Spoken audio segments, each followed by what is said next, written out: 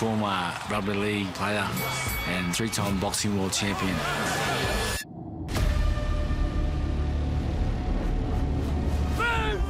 What is he fighting for? I'm always looked at to be the bad boy, the villain. You've been doing time for that. The way I acted, the way I talk, the man comes out. Like Batman or Superman. Let's go. And Mundine Man. Is that just a show that you put onto the external world? It's always there, but it's just, you're a shell of a man. I ain't afraid of too much. Scared? Yeah. You're not used to being scared, are you? I really are. Holy guys.